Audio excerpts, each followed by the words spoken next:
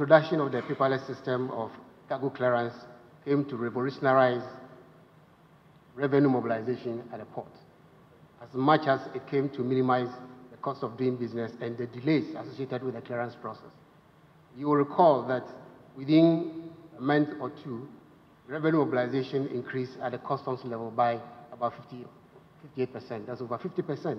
That was absolutely remarkable. And so many questions were raised that without the paperless system, what was happening? Does it mean that people were negotiating and then cutting corners and paying less than they should pay? Of course, the paperless system came to remove the person-to-person contact in the clearance process. So the possibility of negotiating and other things were removed.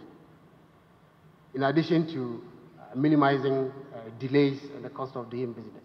That in itself should encourage. So can you give us some numbers about how the increased efficiency has led to more revenue, for example? By what percentage? That's why I said that at the customs level, about 58% at the initial stages. But as to whether it is sustainable or not, that's another question.